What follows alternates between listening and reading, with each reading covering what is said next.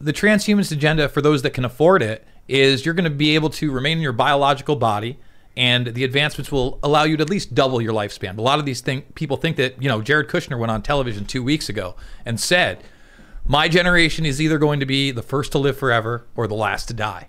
Now, Jared Kushner has billions of dollars to spend on that. The vast majority of us don't. The same people that are investing in that technology via things like Calico, which is run by Kurzweil and his Alphabet or Google's company on immortality.